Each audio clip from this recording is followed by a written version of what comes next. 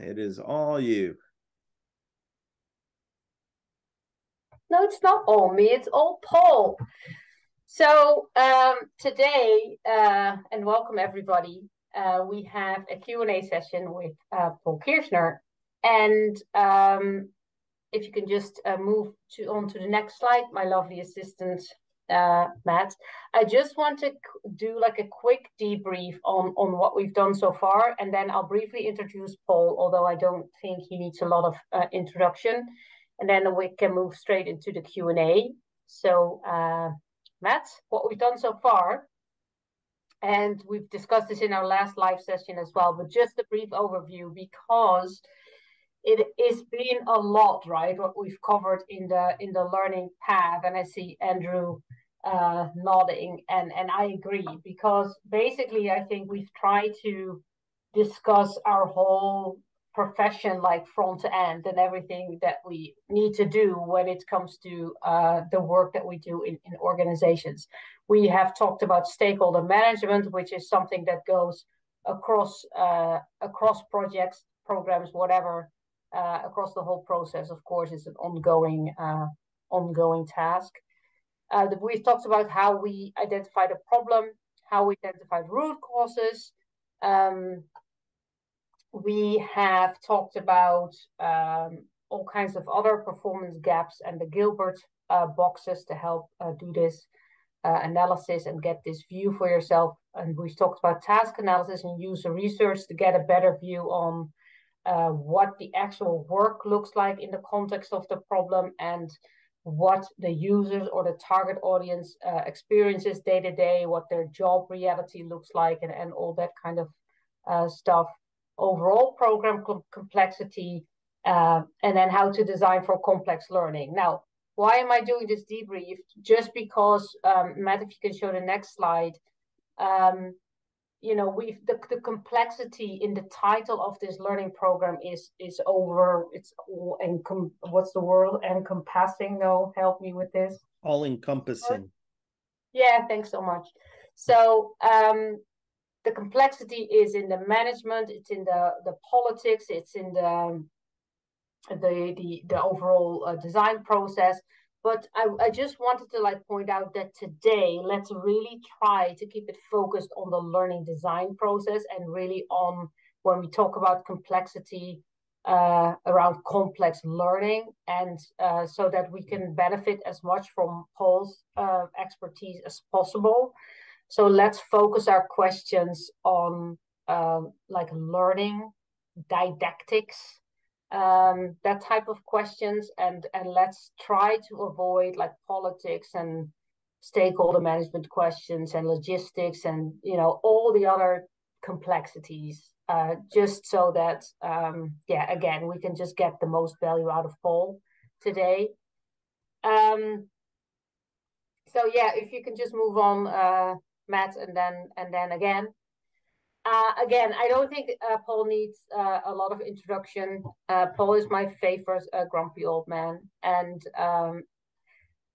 he's an emeritus professor in educational psychology. Although the emeritus, I mean, yes, but I mean, I think, Paul, that you're as busy as ever, if not busier.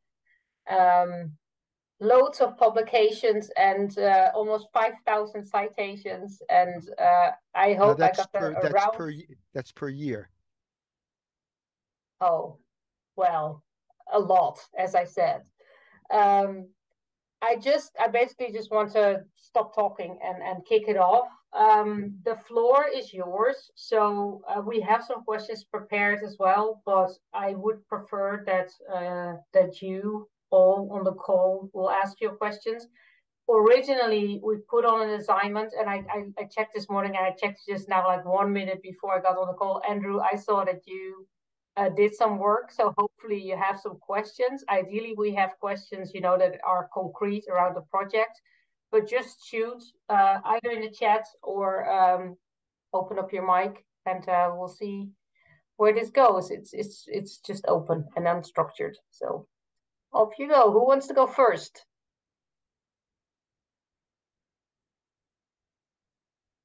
Let's not all do it at the same time. Yeah, exactly. Maybe I can help. Ask if you don't want to ask me, you can ask her. Okay? Yeah. And maybe she'll give you an answer. Yeah? This is Mouse, one of my four chihuahuas, who always wants to sit on my lap. I think, and this is probably going to be a very basic question, but I just wanted to like open it up to this too. Who is And talking? I don't see sorry, this anyone is Andrew. coming. Andrew. Andrew. Okay, great. Sorry, I'm so dark in here too, so the lighting's not awesome. So thank you. Yeah, but it's also 4 o'clock in the morning in Hawaii. That's true, but it's well worth it. So I think the example that Miriam uses a lot is for complex skills is driving a car. And I think that's a really good example. It's actually really helped me to make it a little bit more concrete. And the question I have is, in breaking that down into constituent skills in order to build like what the ultimate complex skill is to driving a car. Um, you know, she broke it down so nicely in terms of being able to say, well, these are constituent skills like braking, shifting, looking, watching out for their oncoming drivers. I'm Right? probably not getting it all right, but how do you go about actually prioritizing them? Or is it something that you actually want to prioritize, or is it the fact that you're really using them as building blocks? So maybe the priority isn't so important. It's more how it's coordinated together. Um, nice question. Very, very good question, as a matter of fact, Andrew. Um, actually, I don't prioritize anything. The task prioritizes itself. Yeah. Because there are certain things that have to be done at the same time. They're at the same level. There are other things that have to happen before the other thing happens. Yeah. A Dutch philosopher, his name was Johan Cruyff, said sometimes something has to happen before something happens. Yeah. So you can't have the car move unless you get it started. Yeah. So you can say, well, that has priority. Yeah. But things like um, shifting, yeah, that means the car is going in motion. That means there are other things you have to do at the exact same time. Yeah. And there are certain other things you have to do actually after you've done something. So the task itself often prioritizes the different um, subtasks for you. And that's why it's so important to actually, and I think you've discussed it, do a good task analysis, cognitive task analysis, because in that you can get to see which tasks are in hierarchical and which ones are hierarchical. Okay, you have your cat, I have my dog. Woof, woof, woof, woof, woof. Um, and if you do a good task analysis, and it could be a cognitive task analysis, if it's primarily something physical, it doesn't have to be a cognitive task analysis, but a task analysis in itself, then you'll um, be a good step in the right direction of prioritizing the different subtasks within a complex task. In 10 Steps to Complex Learning, which is going into actually shortly into its fourth edition. Up until now, we've made use of now, let's say, two major examples.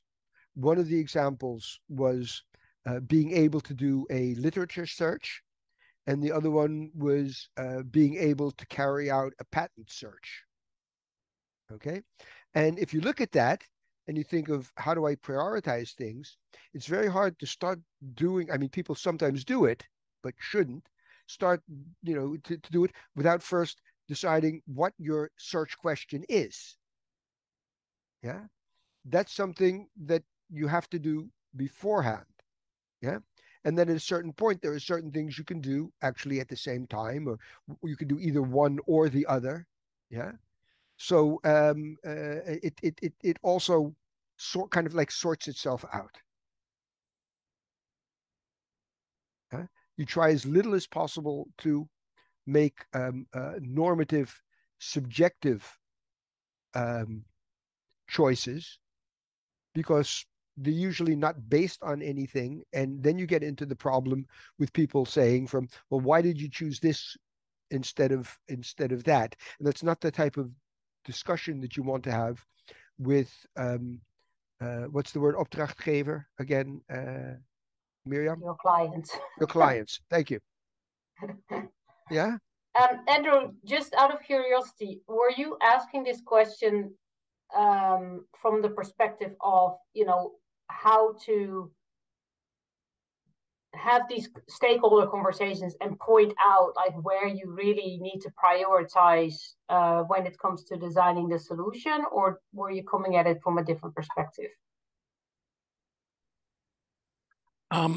Somewhat, yes. Yeah, I would say somewhat, just in terms of being able to identify that to a client to say, okay, I'm hearing you say that you need to do this before this, for instance, like you need to be able to, reverse and go back to your car. Like that's important for how do you actually start your car. If we're using the car example, like, okay, so if I'm breaking down the task and looking at those constituent tasks, like then I need to know how to check my mirror, put it into reverse to initiate the start. Like those seem to be like very primary important tasks to identify. So I guess I'm looking at it for two reasons. One, to be able to identify what the priority is.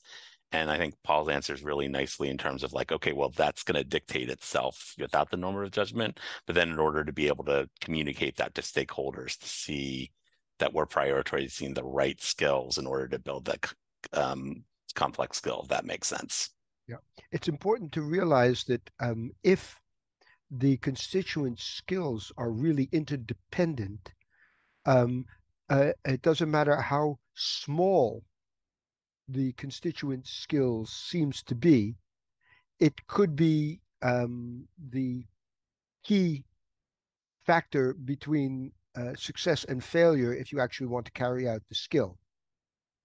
And what people tend to do is let's focus on the big things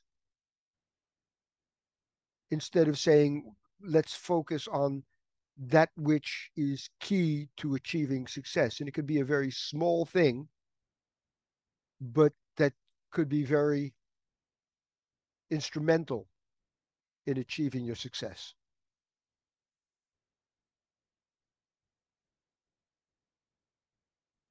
And that's very helpful. I also Thank you. think just really briefly, in my experience, when you do a task analysis like that, when you're able to kind of show the hierarchy, that really helps to also drive the conversations around why you need to design in a certain way to help people achieve what they need to achieve. Because then your stakeholders can clearly see, oh, this is actually something that will take a lot of time to develop. It's not something that you can just, teach in 2 days or whatever. So I think it just helps to drive these conversations as well. Yeah, this is all very, really helpful. Thank you so much. It's bringing a lot more clarity to it.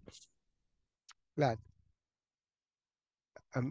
Maybe I should just pick someone.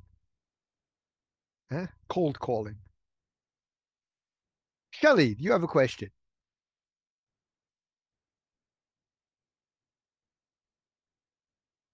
I don't even see Shelley moving. She's moving. I thought maybe that was just her picture and she's, like making a cup of coffee or, like my students do when you're giving an online lesson and they just have this picture there of them and you think, oh, they're there. Okay.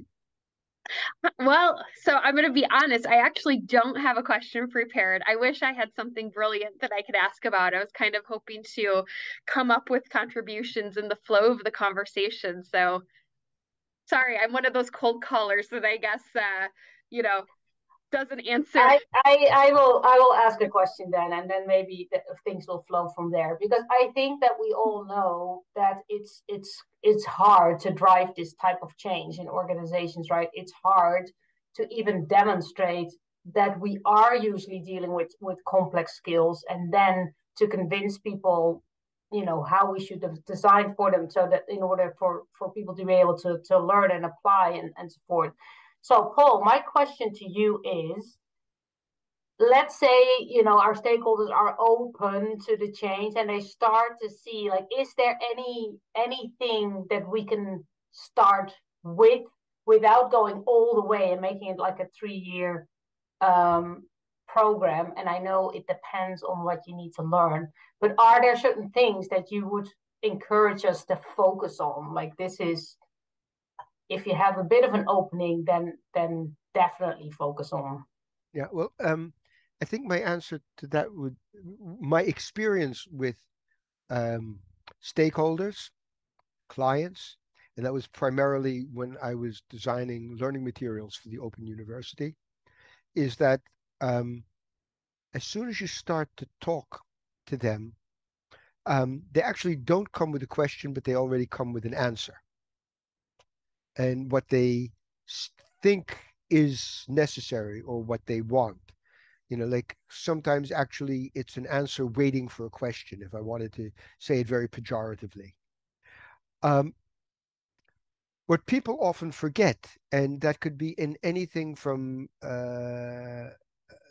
learning environments to curricula or whatever, is to start with a good analysis of what you already have, what people can already do, determine where someone has to go, and determine what now the distance is, what the lacuna, I don't know what the word is, the gap is between what already is and what is necessary, because often that's not properly done, especially by your clients, the stakeholders.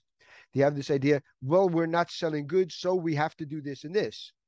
And the first question you should be asking, well, not asking, the first thing you should be doing is analyzing the situation.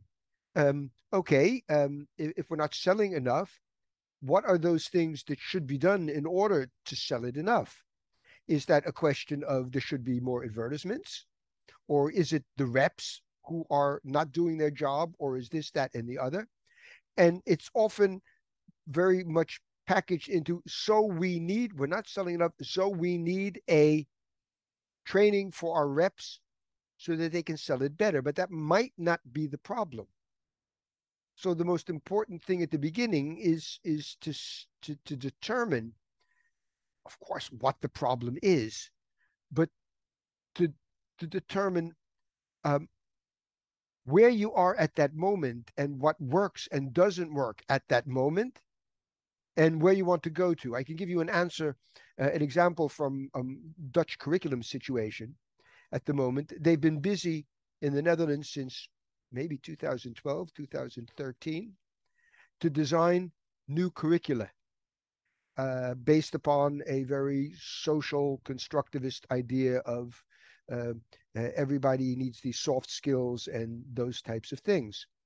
And they've gone through 2 iterations, and both of those iterations have ended up with crap. I've been asked twice to come and testify for the, let's call it the House Committee on Education. Okay? And each time they've asked me, what should they do? What should we do with this report, or based upon this report? And my answer was, throw it into the circular file, because it's worthless. Because both of the times they started from the idea of, we need a new curriculum, and it should be this. Instead of saying, we already have a curriculum, we want our students at the end of their study to be able to do that. What is it that works and what is it that doesn't work? And let's leave those things that work in place, and let's see what we then need to do to get those other things. And they're constantly going for the big picture, doing something completely new, setting it up from scratch, throwing out, the baby with the bathwater. And they'll be in the exact same situation as they are now, because they'll end up with something that people don't want, people don't need. I learned when I was designing environments that the worst thing that you could ever do is explain to someone why they need what you're making. If it's not completely evident to them from the beginning that it makes their job more effective or efficient or more enjoyable, and you have to explain to them how it will help them. We saw that with the introduction of content management systems and learner systems in online learning. We heard from Blackboard that this will make your life easier as a teacher and it solves this and this problem. And all of the instructors that I knew said, but I don't have that problem. So the first thing is, what's the problem? What's the discrepancy? What do we already have? What skills and what knowledge do they have? And what at the end do they need to do? And maybe the discrepancy is very, very small and you don't need a 3-year project, but a 3-month project might be just enough to do it if you've looked at your starting situation, your end goals, and what you need to get there.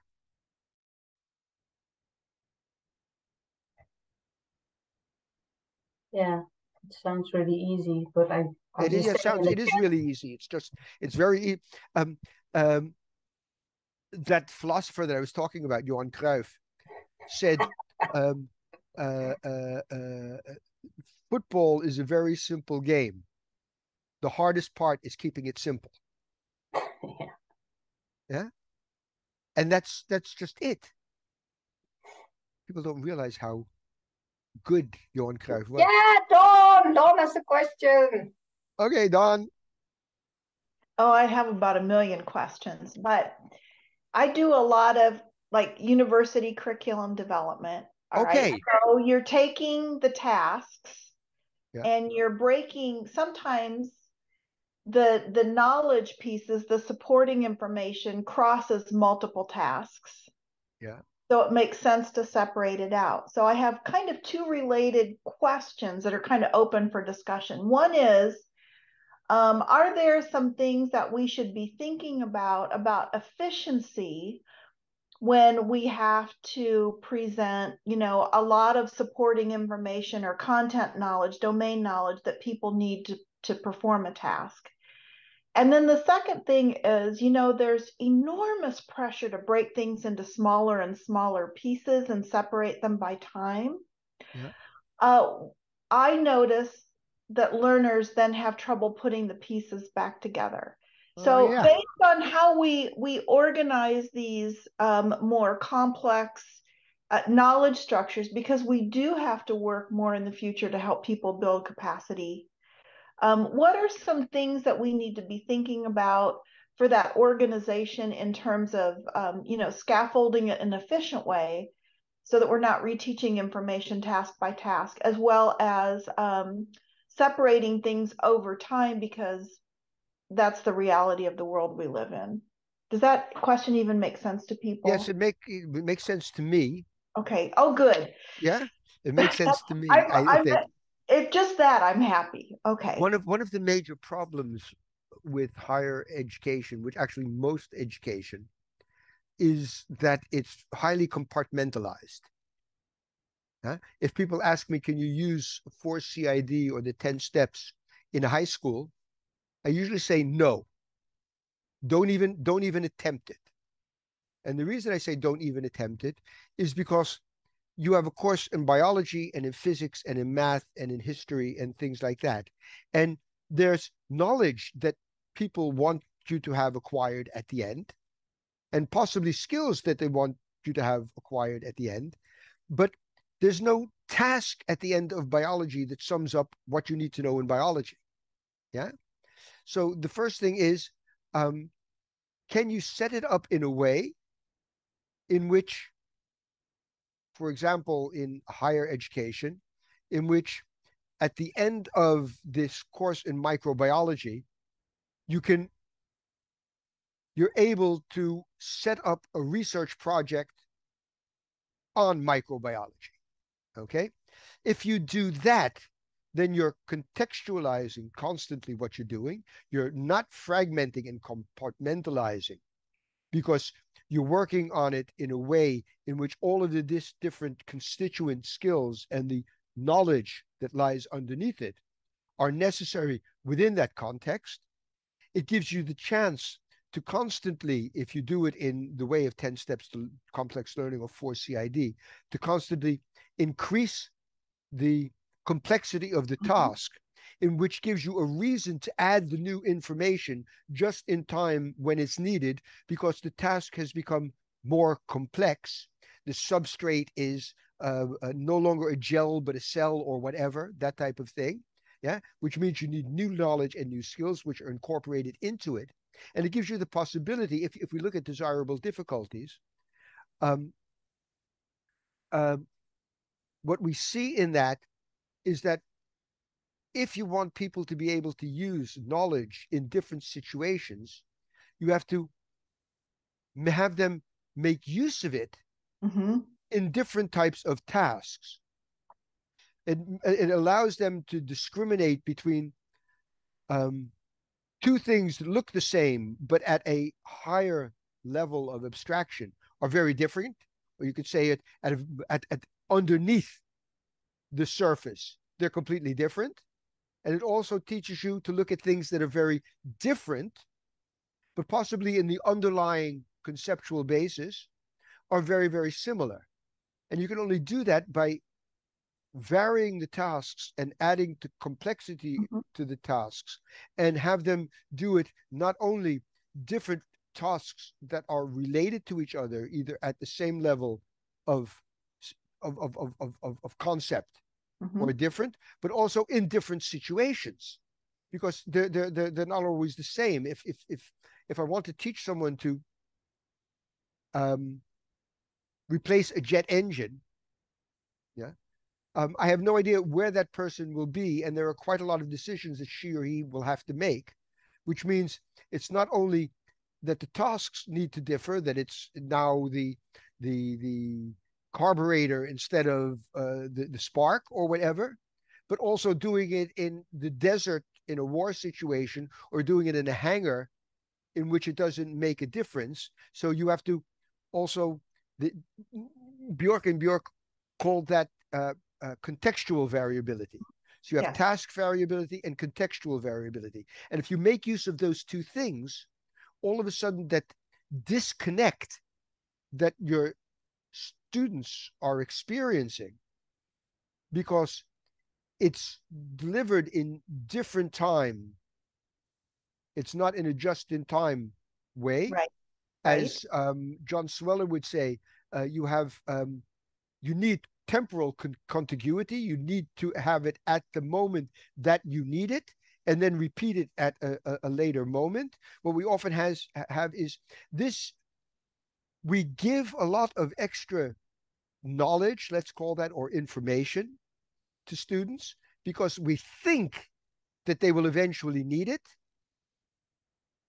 But at the time that they need it, the temporal gap between when they learned it and when they used it first and when they actually need it is very, very large. And my experience with content area experts is they tend to look at all of the knowledge that you need, instead of what is the knowledge you need at this moment. They're afraid if you don't give it all, that they'll miss some of it. And you need to look at in more of a just-in-time fashion, with contextual contiguity, that it's used in the context that it's needed, and temporal contiguity, that it's given or taught or learned, or whatever word you want to use, at the moment that it's needed, and then in varying contexts with varying tasks. And so I'm sorry. I was going to say, so in a curriculum, when you have things separated by courses, and say we've chosen an accomplishment of value that's consistent maybe with an occupational task. Yeah. So we're going to teach them how to set up a research project. Right. But there's a fair amount of math that they have to have. And based on the way curricula are typically designed, that math would happen in a different class, maybe taken in a different semester, hopefully before they need it, but sometimes after. We know how that goes. So I'm talking about that level of separation. Right. I'm completely agree with you. And that's really hard. That's really, really hard because that requires a complete rethinking of your curriculum.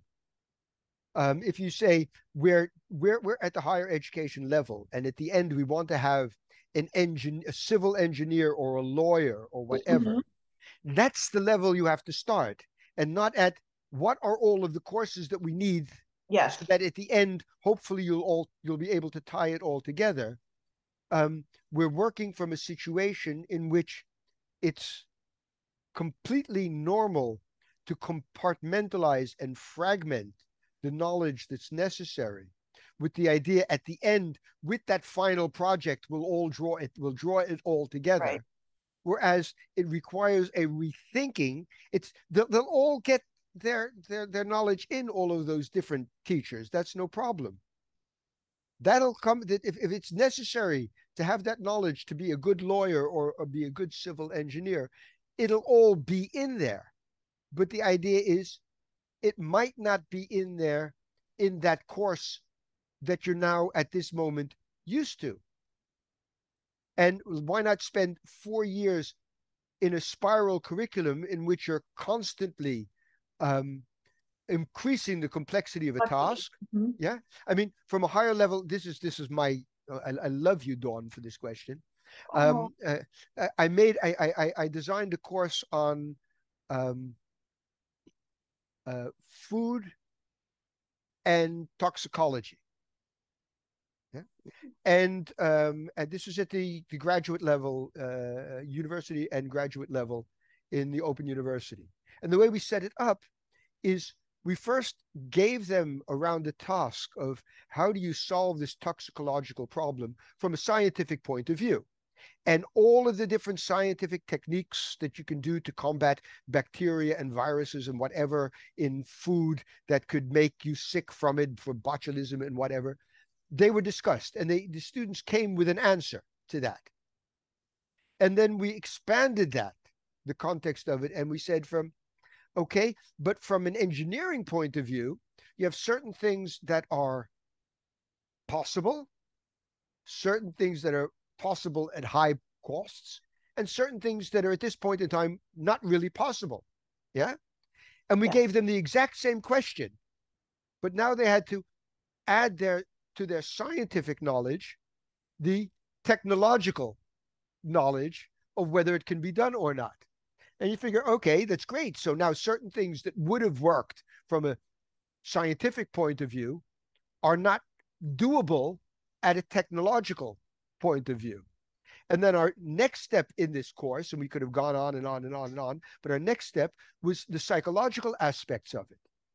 And you can say psychological. Yeah, because if, let's say you have shrimp, and shrimp, you can get rid of all the bacteria in a number of different ways, including cooking them and sterilizing them, but they don't taste very well. They get chewy and things like that. Yeah. But if you irradiate them, yeah, you solve the problem. But if people think irradiation, if I close my refrigerator door, there'll still be light in my refrigerator because they don't know the difference between radiation and irradiation. So the psychological aspect. Right. You can't put it in your supermarket and say, these are irradiated shrimp, because nobody will buy them. What we've done is the task of this person was to be able to deal with all of those things. And we constantly made the task more complex by adding another layer of things that had to be thought about if you want to do it. But it was no longer based upon this is the knowledge and this and this and this, but it's more, okay, how do we deal with this task of making this food langer houdbaar? Desirable, marketable, longer lasting. Yeah. Increase shelf life. Yes. Yeah. Increase the shelf life without making it Can into I just so assuming that Dawn is not able to redesign the whole curriculum that way, is there some kind of intermediate phase possible? For example, working with the different courses and creating some kind of narrative. I don't know. It could be, but it depends upon, you can't say it generally. You can't say some courses, some domains might lend themselves more to saying what should someone be able to do? What is the task that she or he should be able to do at the end of this course?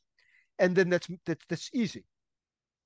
Yeah, because what you do is then you see that course as a microcosm of the curriculum, and you can do it in the same way. But there might be other domains or courses in which it's more difficult, if not impossible, to do. And I don't know if they exist. If you ask the teacher, the instructor, her or his answer will probably be yes, it's impossible, because they don't want to change. But you have to take a long, hard look and say, ask them, don't give me the questions on your final exam. What should someone be able to do at the end of your course? Yeah. And if that's in a course on calculus, be able to calculate the surface area of a donut or a cruller, then you've reached the point that you need to be, if that's what it is. Because in doing that, you then learn partial derivatives and you learn limits and all of those types of things, but in the context. And so then you begin with a task where you finally, at the end, you're then determining the surface area of a Krispy Kreme's donut. So can we talk about it in the context? You know, I brought it in a university setting. I do some of my work there, but also in business and industry, where you've got jobs that a huge percentage of the underlying knowledge and skills are changing. Yeah. So are there any specific considerations there? I mean, in university, yes, we're prepared to teach people new things. But sometimes in business and industry, they're like, oh, they already know how to do all these things. And you're like, yeah, they really don't. I don't agree with you, because what I see in universities and other academic institutions, we teach science as if it's a bunch of facts. Right. Which it isn't. What you need to do is to put people in uncertain situations so that they themselves realize that the knowledge that they have isn't sufficient. An example that I use, I did a project. I was part of the Netherlands Institute for Advanced Studies. Yeah, you also have one in Princeton. I'm not going to say we're anything like it, but I was chosen as a fellow there, and I did a piece of research on how do you train students for not yet existing jobs. Okay, so that was the thing. And one of the important things in that was a good knowledge base, but the other thing is to have them help them achieve the mindset that the knowledge that they have at this moment isn't even enough to solve the problems of this moment, let alone in the future. And I gave an example of that when I was talking at a conference, and I said, let's say we have a vocation, and that's being a baker or a cook. Okay. What we normally do is we test our students in certain situations, and we say, okay, you have to bake a yeast bread, and you have to bake a sourdough bread, and you have to bake an eclair or whatever, those types of things. Yeah. And we check out whether or not they can do it, whether they can follow the recipe, whether they can find the recipe and stuff like that. That's our normal way of doing it. What I said is, don't do it in the normal way, but also say to them, ask them questions like, if you were in Crested Butte, Colorado, could you bake a bread or cook your spaghetti in the same way? Would you do it in the same way? And they'd look at you and they say, huh? What? I said, well, look up Crested Butte. Okay, that's 10,000 feet. if you're cooking, water boils at 10,000 feet at like 88 degrees, or what is it, 180, 190 degrees Fahrenheit, instead of 212, which means your spaghetti will not get done, which means your eggs will not be hard boiled in 7 minutes. That means that your bread, because of the air pressure, will rise differently. Create situations in which the student needs to be insecure about her or his knowledge at this moment that they've gained, because they have the idea if they graduate that they know how to bake. But if they get a job in Switzerland or in Crested Butte, Colorado, and they go there, all of their baking and their cooking will end up flat, literally. Okay? Now, if you can create that mindset in people at this moment, then their minds are open for, and what do I need for the future? Then they know that they don't know it all. Then the future doesn't become this scary thing, but it's only an extension of the present in which the knowledge that they have working. And I mean, in a business situation, that's also great, because what works in the United States won't work in the Netherlands, definitely won't work in Belgium, won't work in Japan, because of the social differences. So they have to learn that that which they know doesn't mean and works now and here won't work in other places in 2022, let alone in 2030. And that's the mindset. Some people have the idea, I know it, I can do it, I've learned it, and the future is scary because of things I don't know of, while we should be dealing with people in a way that their mindset at this moment is, I don't know it. I've been taught to do it in a certain situation, with certain things, at a certain place, in a certain time. And to do it in other ways, I also have to get new knowledge. What are the customs in Japan? What does it mean when someone says, that sounds like that's a good idea? In England, that means like, oh, you're crazy. Whereas an American thinks, oh, he thinks my idea is good. Yeah, let's think about it. No, let's think about it means I don't want to do anything with it. Those types of things are things that are happening right now. That's the mindset you need to help the people taking your courses achieve. And then their mind is open to gaining new knowledge, and they're not scared of the future, but they're ready to deal with it. Thank you. You're quite all right, Dawn. What great questions. Any other questions? Oh, by the way, I have to say, I don't know if I will end, it's now 44 minutes after whatever hour you people have somewhere in the world. I will be leaving at 58, between 58 and 59, because at exactly 60, I have another meeting. I keep an eye on the clock. So Dawn, you also asked a question about, I don't know if you still want to discuss that, like the trend is, and I recognize this as well, it's probably both in universities and in corporate and other organizations. Breaking things down in like bite size, because people don't have long attention spans, people don't have time. Those are the arguments, right?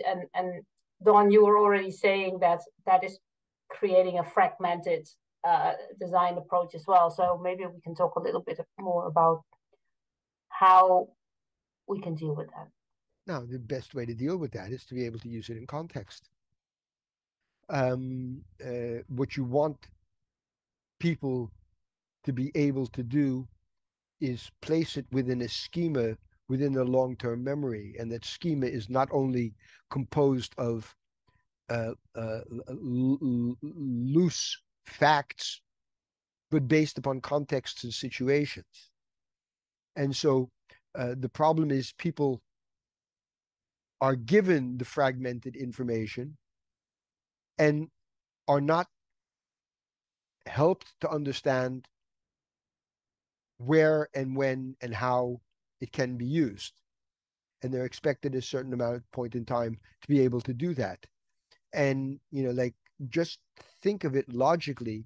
If we took the seat off of a bicycle and taught you to balance on that seat, and we gave you wheels and taught you how to pedal something, and we gave you a handlebar and taught you how to turn it to the left and the right, and said, okay, you've learned all of the basics of riding a bicycle. Here's a bicycle, go ride it. It just won't happen.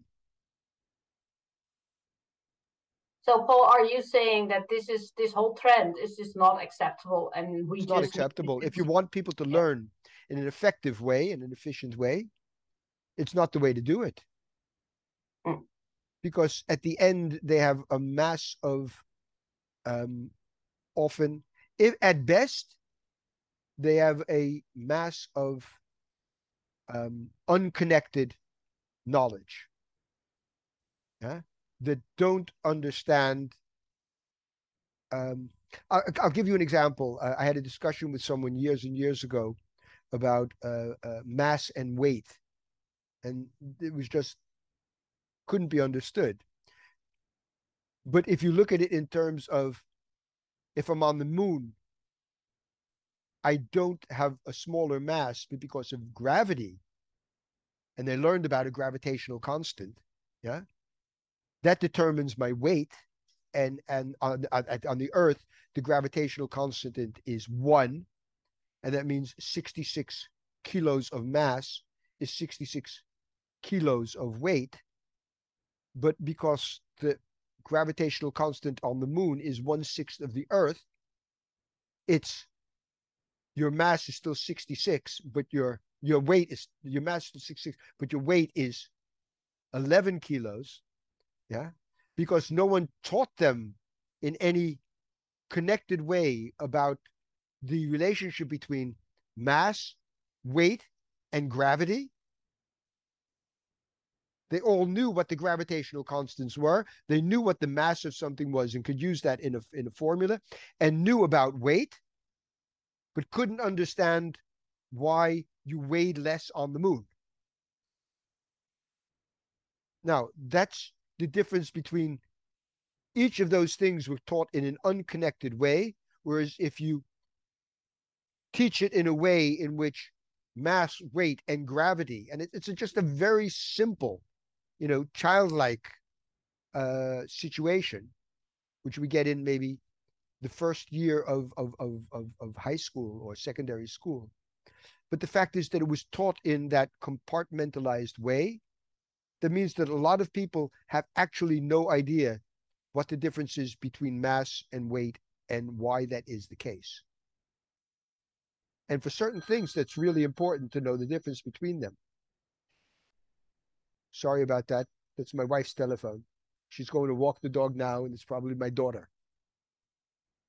Yeah, that's my daughter who just called. I can tell it on the voice. She's now going to walk with the dogs. And I'm alone with you people for the next 11 minutes. Matt. Okay?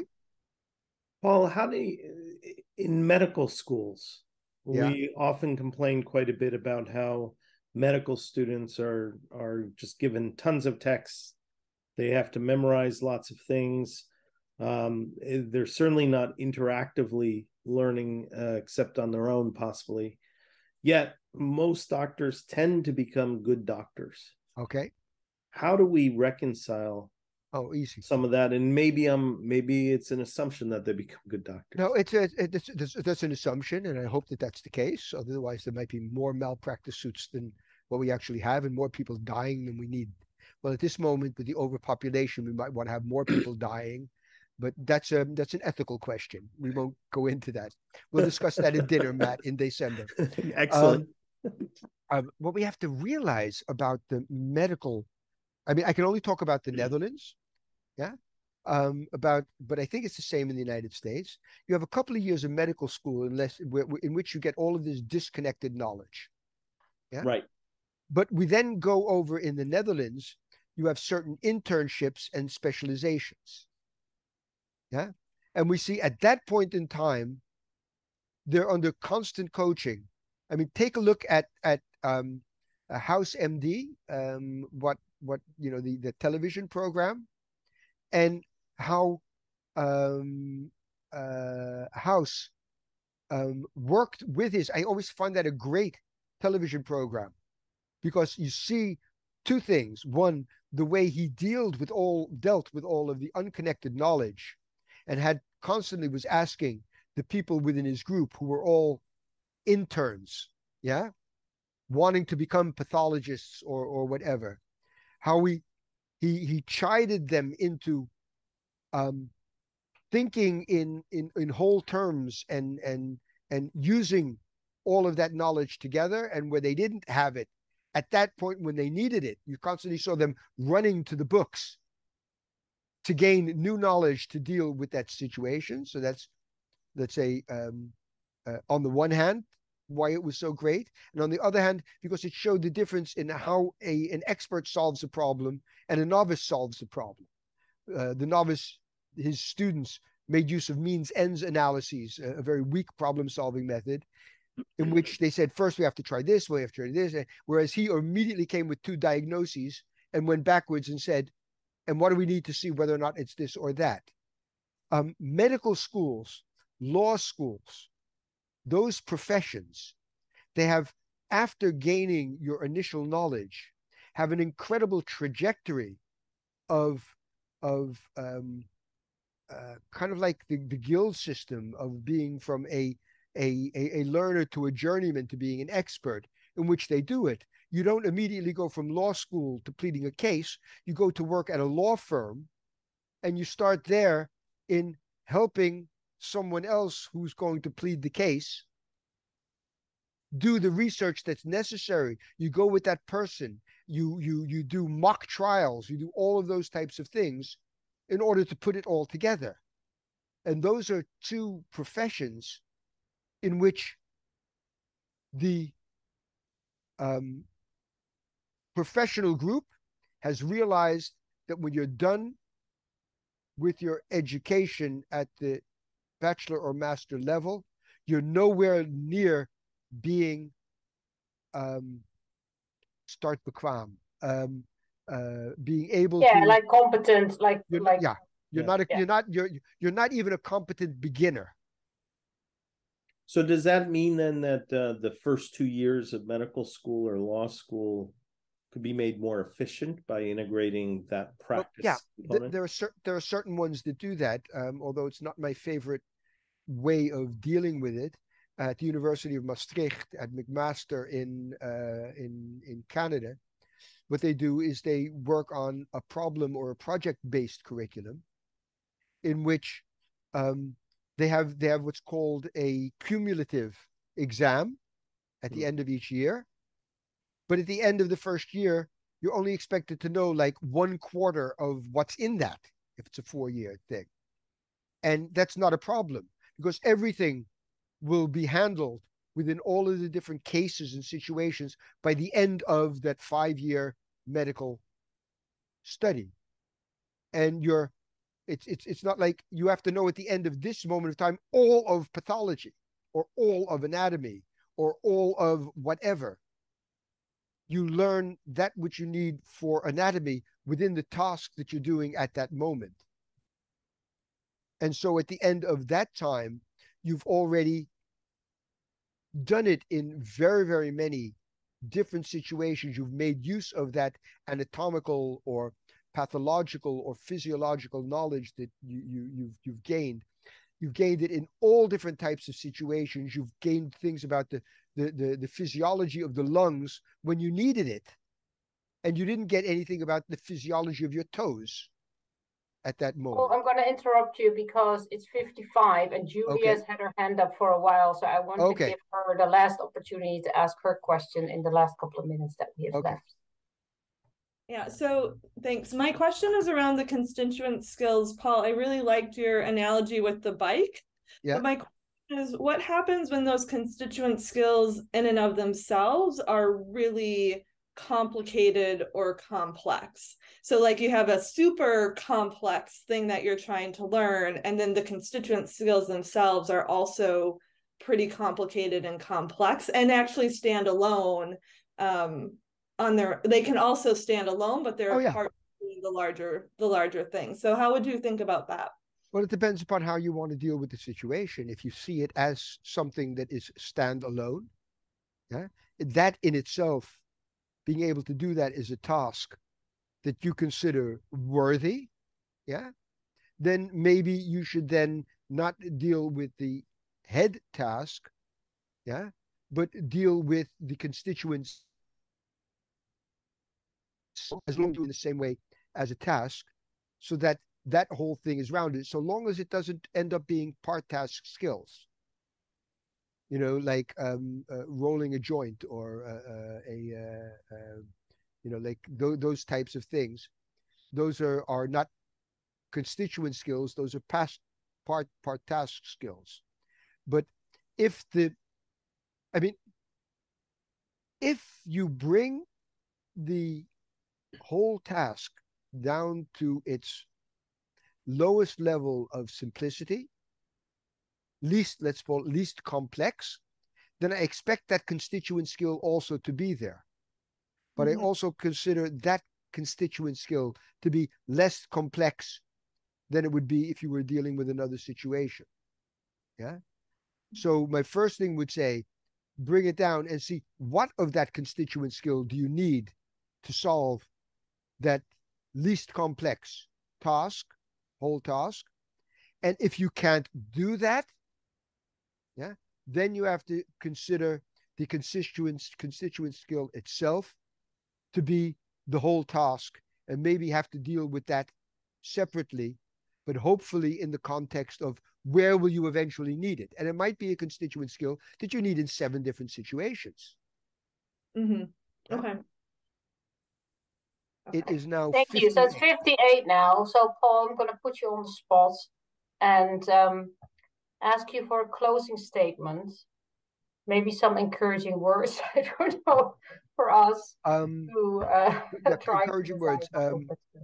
When you go into a client relationship, expect the worst and hope for the best. Yeah, that's my first. Realize in what you're doing, what the main goal is and what your small change is. That's often what I notice, even with people when they're going into having their evaluation meetings with their bosses and things like that. I want this, I want that, I want that to come out of it. And I always say to them, what do you actually want to walk away with? And what's your small change that you're willing to sacrifice to achieve your ultimate goal? Those are the types of things that I would say, seeing your situations, because you constantly have to deal with someone else. Yeah. So that would be it. And finally, before you start, analyze. If you take the time to analyze, you'll save time in the eventual project and construction. If you don't take that time, you'll end up spending more time developing and designing things that eventually probably don't work or are not scalable. Okay? Okay, thank you, Paul. I know you need to drop. Thank you so much for coming. Bye-bye, everyone. You can always email you. Matt and Mirjam can tell you how. Yeah. Thank you, Paul. Just reach out. Bye-bye. Thanks. Sorry, this is a bit of a sudden stop, but we knew that this was going to happen, and I think it's also good that we don't keep going over as we usually do. So please reach out on Blinkit if you have more questions or if you have more thoughts. Andrew, I've seen that you already have put some stuff on there. So I really hope that we can still spend some time in Blinkit together and then hopefully wrap it up. We also, by the end of this week. We had an inquiry to set up an additional live session that's a little more Aussie friendly. To do a general discussion. I will moderate that. Mirjam will talk if you're able to make it. Great. If not, okay, I'll take care of it.